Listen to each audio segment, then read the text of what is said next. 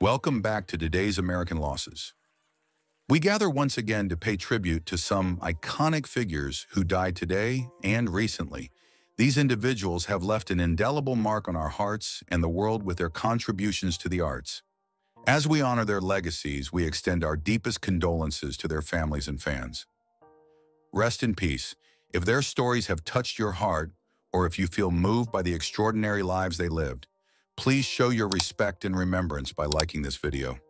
Thank you for being a part of our community. James Darren, born James William Ercolani on June 8, 1936 in Philadelphia, was a celebrated American actor, director, and singer.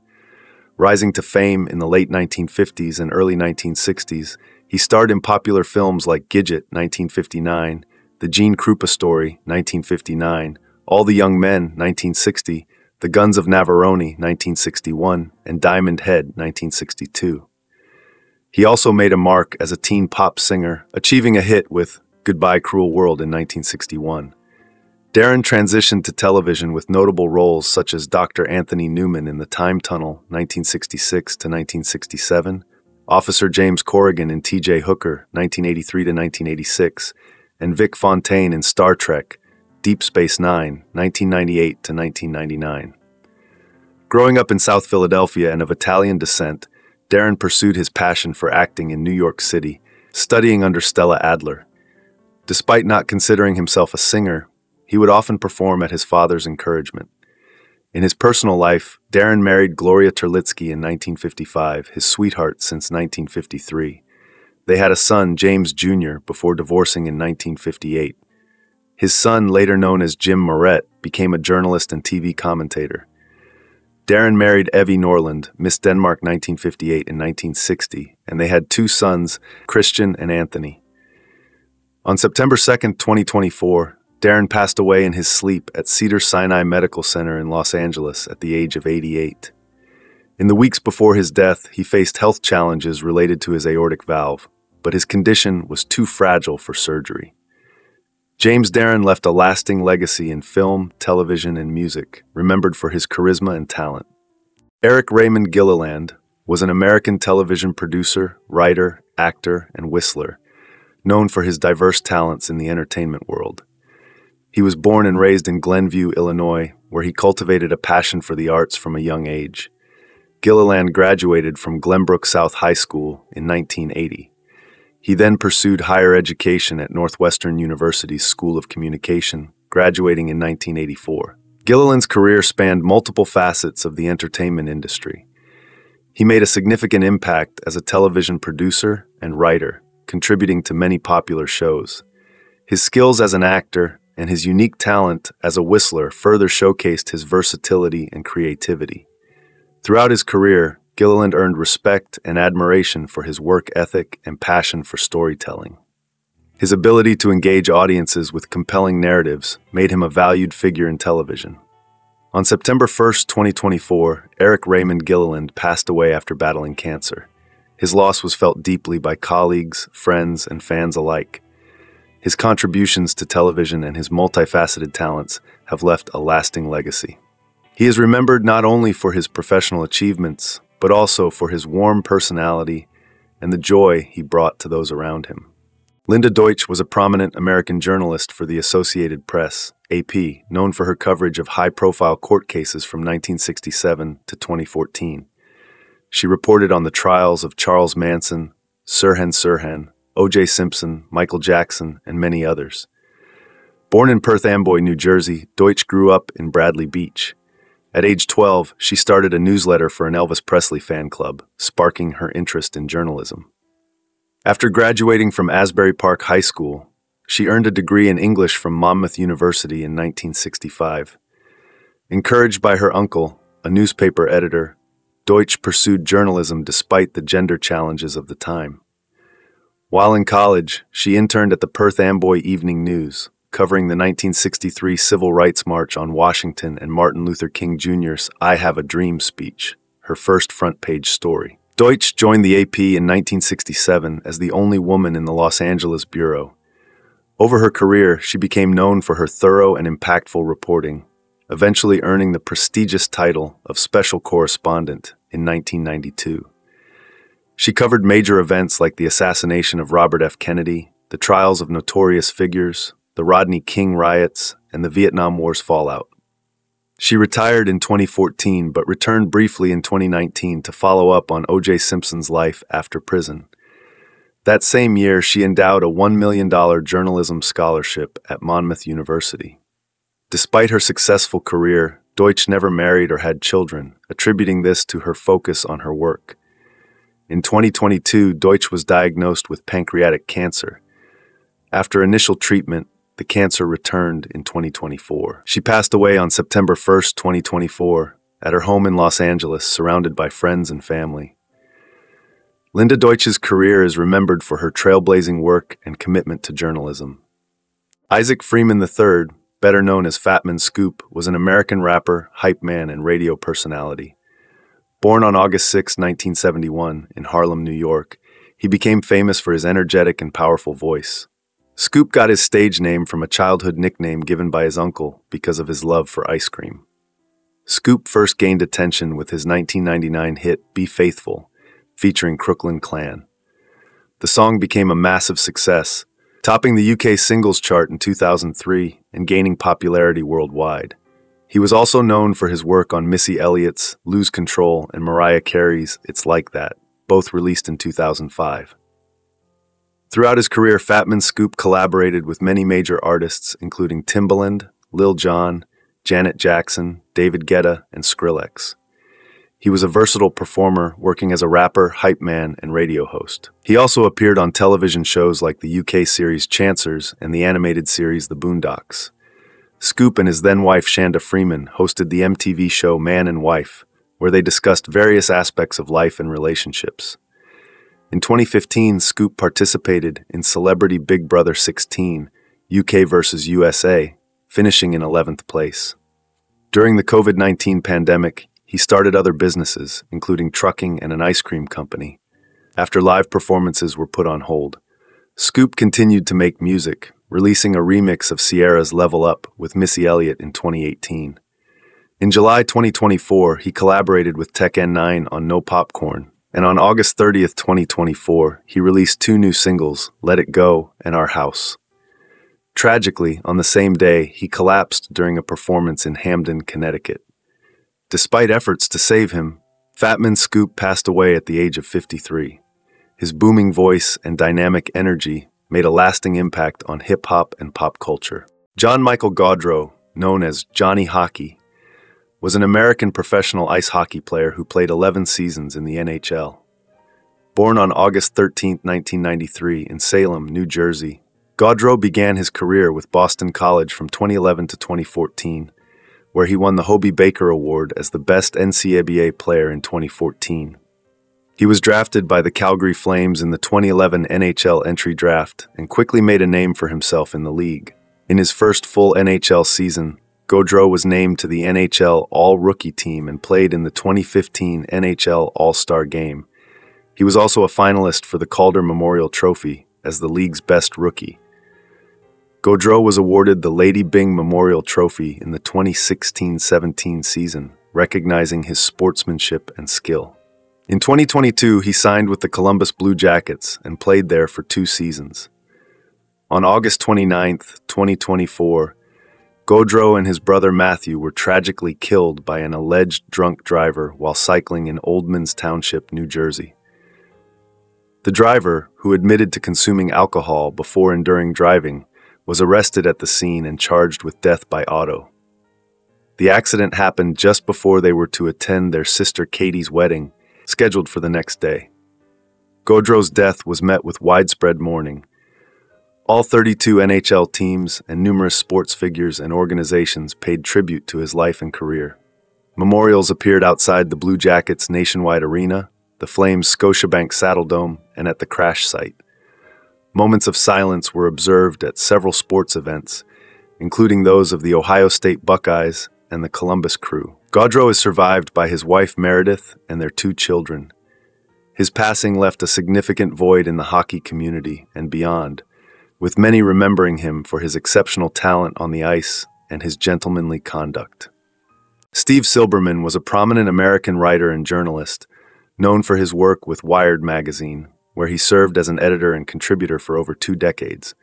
Silberman gained significant recognition for his 2010 Wired article, The Placebo Problem, which examined the influence of placebos in the pharmaceutical industry. His 2015 book, Neurotribes, explored autism rights and neurodiversity, earning the Samuel Johnson Prize. Silberman's article, The Geek Syndrome from Wired, which highlighted autism within Silicon Valley, has been influential in the autism community. His Twitter account was also recognized by Time magazine in 2011 as one of the best Twitter feeds. In 2016, he gave a keynote address at the United Nations on World Autism Awareness Day. Born in a Jewish family on December 23, 1957, Silberman was influenced by his Passover Haggadah and his communist parents. He studied psychology at Oberlin College and earned a master's degree in English literature from Berkeley. Silberman was deeply involved in the Grateful Dead scene, attending his first concert in 1973 and moving to San Francisco in 1979 to live freely and be near the Zen Center. He also studied with Allen Ginsberg at Naropa University in 1977, where he later became Ginsberg's teaching assistant. Silberman had a close friendship with musician David Crosby and co-hosted a podcast with him. His writings often included themes from the Beat Generation, with poet Philip Whalen as a hero. Silberman was married to his husband Keith, a high school science teacher, since 2003. In 2019, he began working on a new book titled The Taste of Salt, which aimed to tell the story of the medical advancements in treating cystic fibrosis. Silberman passed away on August 28, 2024, at the age of 66. His contributions to journalism and his advocacy for autism awareness left a lasting impact. Michael Lerner was a notable American political activist, editor of Tikkun magazine, and rabbi of Beit Tikkun Synagogue in Berkeley, California. Born and raised in the Wequahic section of Newark, New Jersey, Lerner attended Farbrook Country Day School before switching to a public school in his neighborhood, which had a significant Jewish population.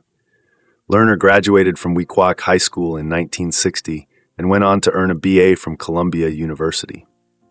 He then pursued advanced degrees at the University of California, Berkeley, earning a PhD in philosophy in 1972 and another PhD in clinical social psychology from the Wright Institute in 1977.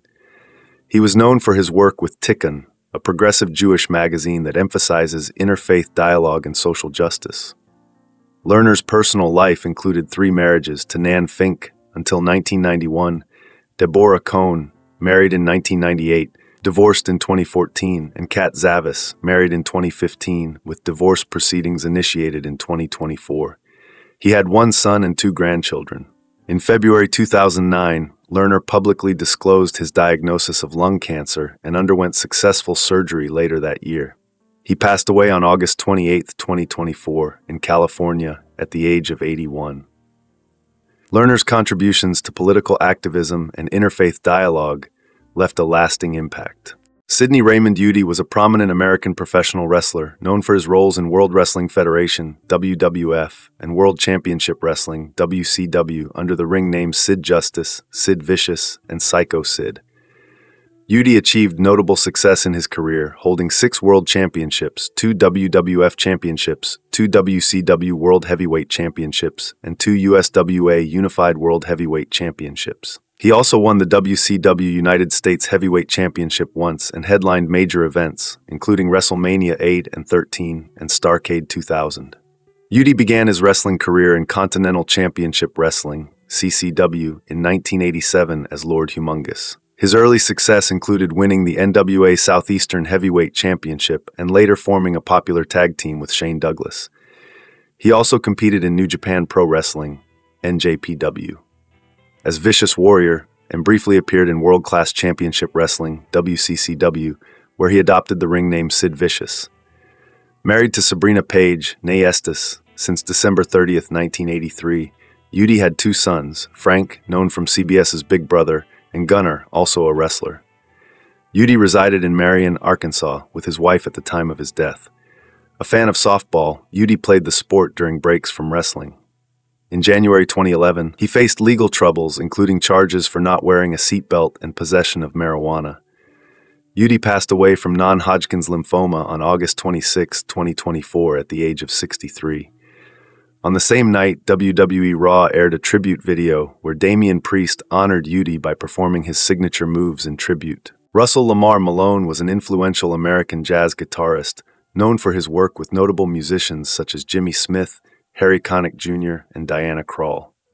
Born in Albany, Georgia, Malone began playing guitar at age 4 with a toy guitar gifted by his mother.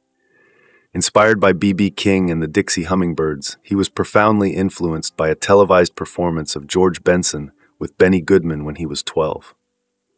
Mostly self-taught, Malone's career took off in 1988 with Jimmy Smith, followed by a notable tenure with Harry Connick Jr. and then Diana Krall, contributing to 3 Grammy-nominated albums. Malone's work extended to recording and touring with Benny Green, resulting in albums like Kaleidoscope and Bluebird. He collaborated with prominent artists such as Ron Carter, Roy Hargrove, and Diane Reeves, and contributed to recordings with Kenny Barron, Branford Marsalis, and others. Malone also recorded solo projects, including his first album in 1992 and Triple Play in 2010. He performed live at venues such as Jazz Standard and celebrated Sonny Rollins' 80th birthday in New York City. Tragically, Malone died of a heart attack in Tokyo on August 23, 2024, while on tour with a trio including Ron Carter and Donald Vega. He was 60 years old. Alvin Austin Addles Jr. was a distinguished American basketball player, coach, and executive, best known for his long tenure with the Golden State Warriors. Nicknamed the Destroyer, Addles played point guard and was a pivotal figure in the Warriors' history. Selected by the Warriors in the 1960 NBA draft, he played 11 seasons with the team, including their move from Philadelphia to San Francisco in 1962. He transitioned to player coach in the 1970-71 season, leading the team to an NBA championship in 1975.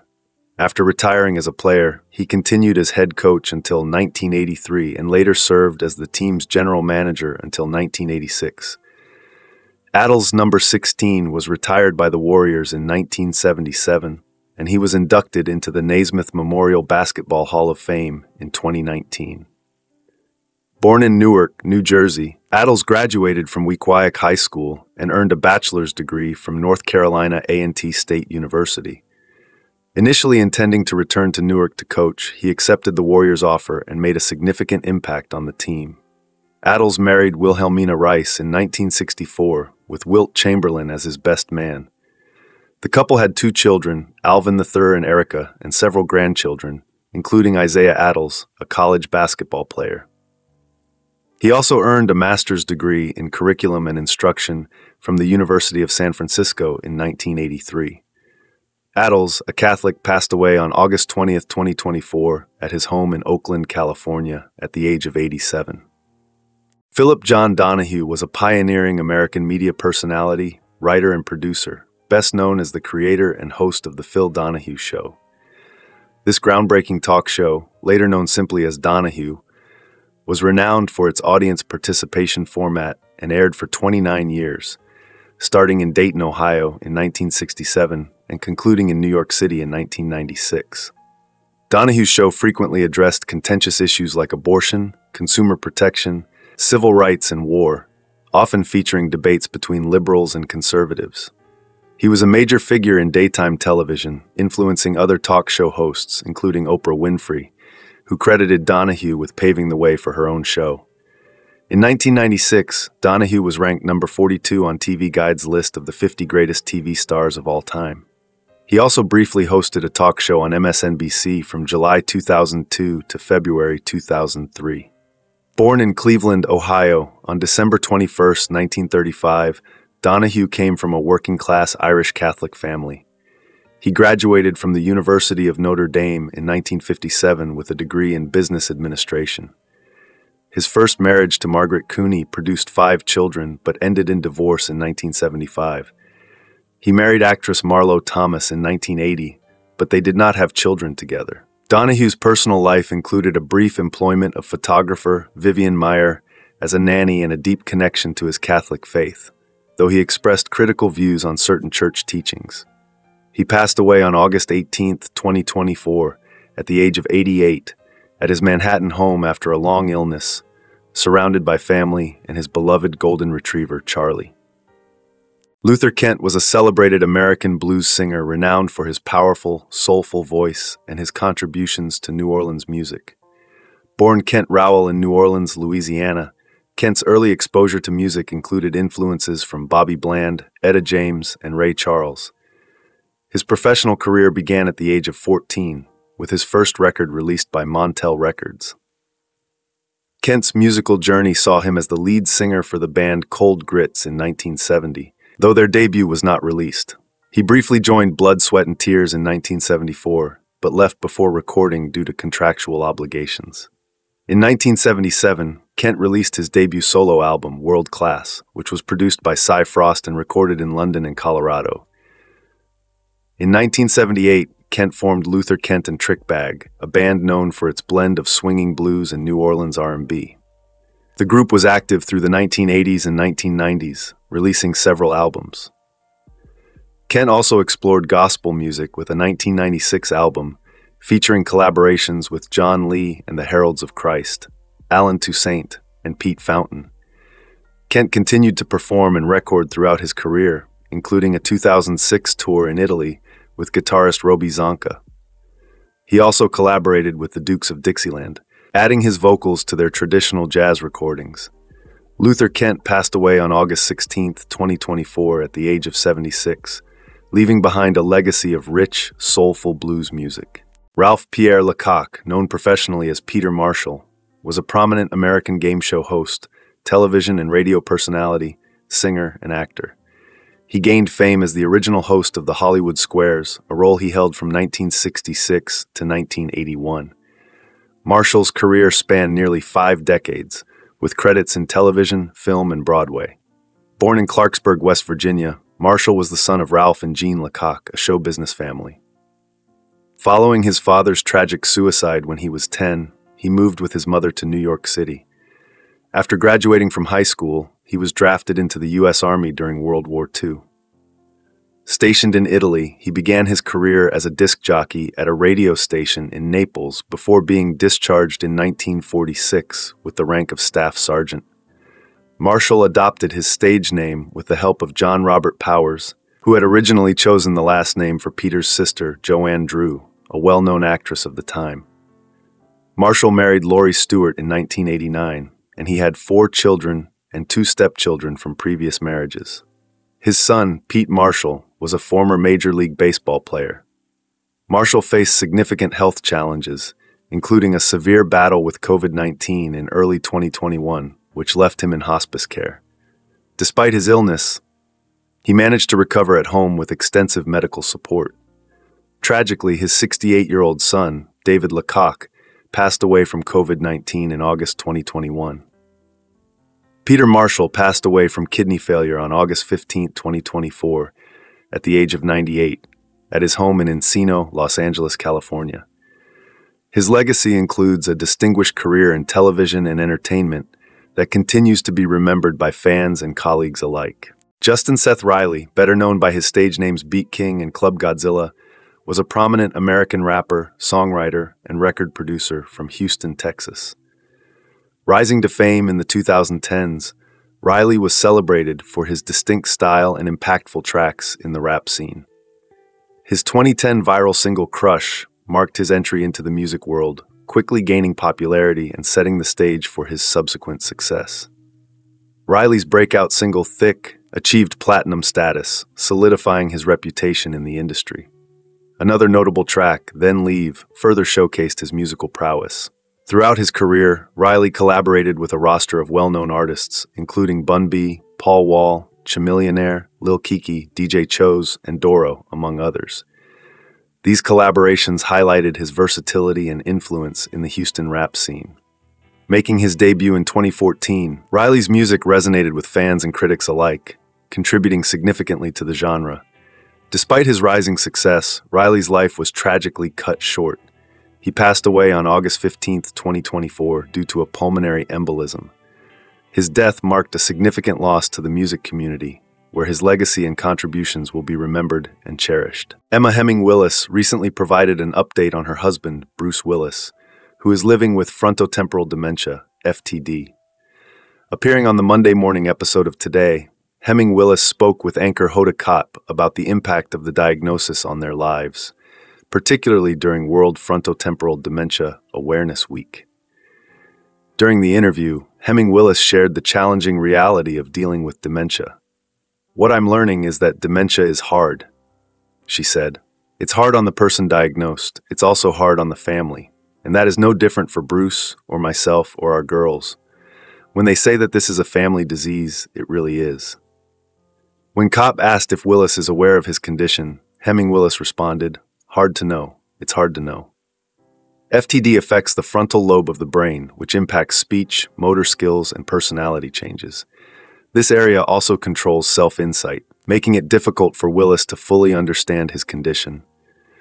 Despite the challenges, Hemming Willis, who describes herself as her husband's care partner, emphasized that joy still exists within their family. "There's so many beautiful things happening in our lives," she said. "It's just really important for me to look up from the grief and the sadness so that I can see what is happening around us. Bruce would really want us to be in the joy of what is." The Willis family announced Bruce's retirement from acting last year due to his diagnosis. Their statement read, "To Bruce's amazing supporters, as a family, we wanted to share that our beloved Bruce has been experiencing some health issues and has recently been diagnosed with aphasia, which is impacting his cognitive abilities. As a result of this, and with much consideration, Bruce is stepping away from the career that has meant so much to him." You can watch the full interview below.